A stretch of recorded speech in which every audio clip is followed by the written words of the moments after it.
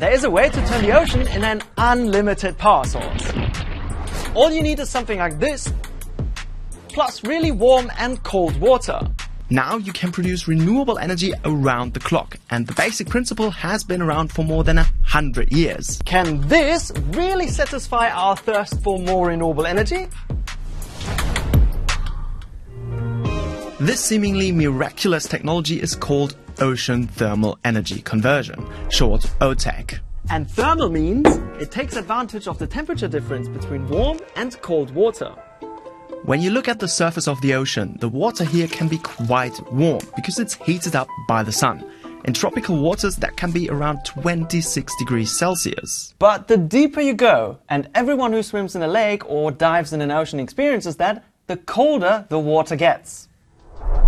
At 1000 meters deep, the temperature reaches roughly 4 degrees Celsius, and this difference in temperature is what ocean thermal energy conversion utilizes. So how do you generate energy from this? It's quite simple. You need a heat exchanger. The warm surface water heats a fluid that has a low boiling point. Usually that's ammonium. That fluid evaporates, creating a steam, and that steam runs a turbine generating electricity, similar to a regular steam engine. Then the steam gets cooled by the deep sea water back into a liquid, and the cycle repeats. Well, the seawater itself doesn't boil, like here with this thing. My hands are now basically the seawater, which now heats up the fluid inside, and as you can see, it goes up, and if there would be a turbine in there, it would spin. This process can run for 24 hours, 7 days a week, unlike other renewables such as wind or solar. And when you have a greater temperature difference with hotter surface water like this one here, the process can run even quicker and create more energy.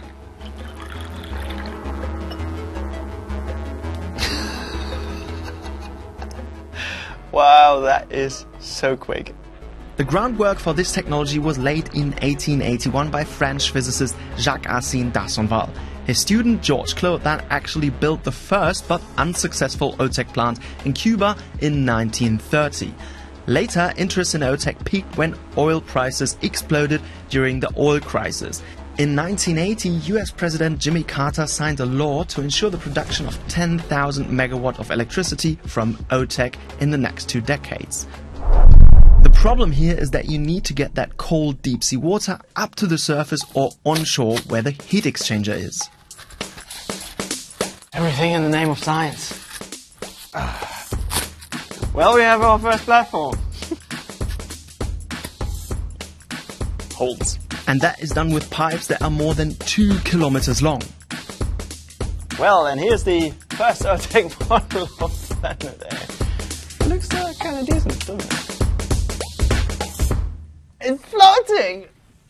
Success! Currently, there are 2 onshore research plants. One on the island of Kume in Japan with 100 kilowatt, and the other one in Hawaii, USA with 105 kilowatt. French developers were set to launch a 16 megawatt plant in 2020 in Martinique, but the project has reportedly been shelved due to technical difficulties. There were other research plants around, but not for very long. This also means that there is little to no continuous energy production from OTEC until now. And just for comparison, the 100 kilowatt pilot plants that we talked about earlier, one offshore wind turbine is 100 times bigger when it comes to capacity. So despite not being a new idea, this technology is still very much in its infancy. As you saw, the pilot plants are mostly set up onshore. To make OTEC commercially viable at a large scale, you need to go offshore. This is Hermann Kuegler from Makai Ocean Engineering. The company has been developing OTEC parts in Hawaii since 1979. You know, the size and amount of pipes that you need for your cold water, and even for your discharge pipeline as well. The amount of trenching and shoreline crossing for a commercial scale plant would just be infeasible and cost prohibitive as well. Going offshore makes it possible to install multiple OTEC platforms next to each other, similar to offshore wind parks. We do see a need and opportunity for certain locations that make sense to have an onshore OTEC facility. This is Benjamin Martin. He helps run the OTEC facility in Japan. Around the world, there's many different uses for deep sea water. They use it for desalination, for seawater air conditioning, cooling, for fishery use, for drinking water, and other kinds of needed industry supplies, cosmetics. So it's a resource and there's multiple uses. And so if it can be adapted to the needs of that local community, it's a huge benefit. But even with multiple revenue streams, costs are still more than double the price of other renewables. The tricky construction of the deep-sea water pipes are a turn-off for major investors. But before we get into that, let's look at where this technology can be used. The major limiting factor is that we need a big temperature difference between the surface and the deep-sea water. the warm surface water is available all year round in the tropical equatorial zone. That's crucial because a smaller temperature difference means less power generated.